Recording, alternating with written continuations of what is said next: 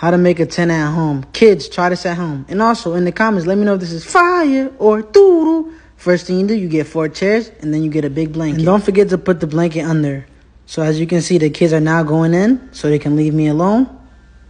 Once they got the designated spots, you go ahead and bring their TVs, well, iPads. The kids told me they was hungry, so I went ahead and made them some fries with ketchup on the side, you know, ketchup gang.